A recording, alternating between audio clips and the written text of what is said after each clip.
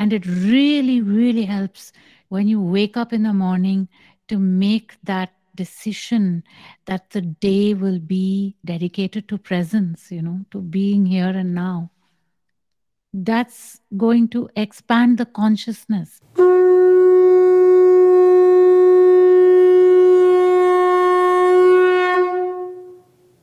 Maharishikaa Preeti, Namaskar. Namaskar.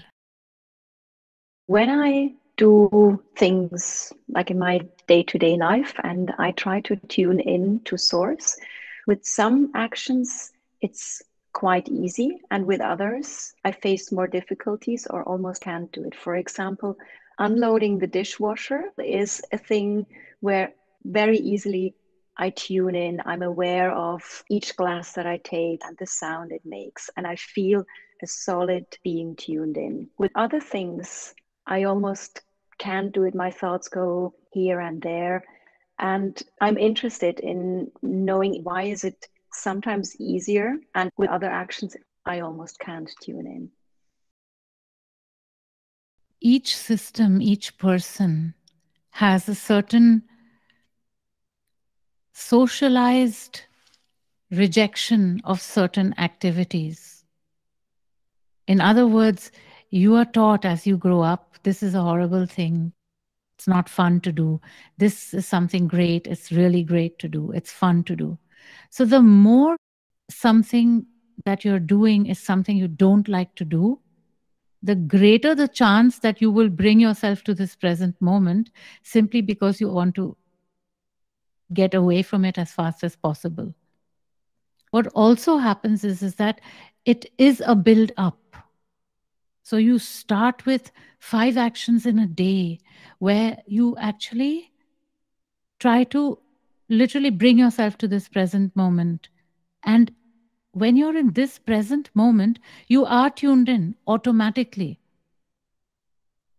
So as you train yourself, you will start to do that in those situations which are also pleasant for you. Emptying the dishwasher is not something you're just, looking forward to. It's a chore that you have to do.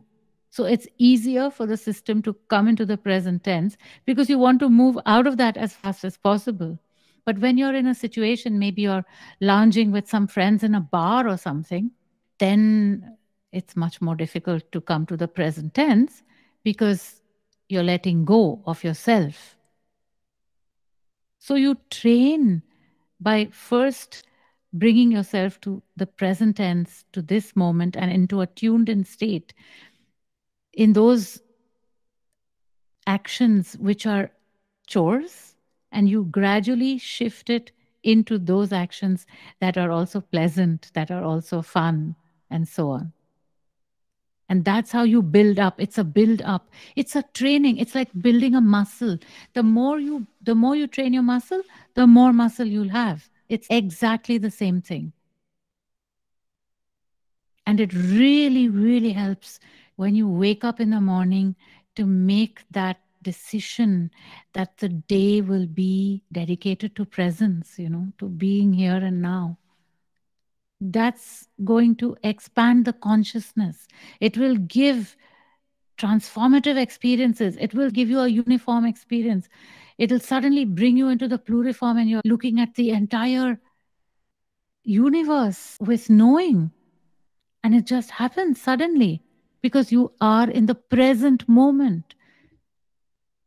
Those experiences cannot happen if you're not in the present moment. They cannot happen. The only experience you have when you leave the present moment are cosmic experiences, but those experiences take you away from your system. They take you out of the body. They take you away. So then you are not actually in a state of presentness. You're out there. That will not expand the consciousness. It'll give you a cosmic experience, but it won't give you an experience of an expanded consciousness in the here and the now. And those of you who have followed this teaching have this experience. You yourself have this experience. That suddenly you have an experience which you could not imagine is at all possible in this life. And it happens. And why? Because you're bringing yourself to this present moment, even in those situations where you don't have to conquer something, where you're just training yourself. No, here, now, here, now, here, now, now, now, here, here, here, and in tune, in tune, in tune.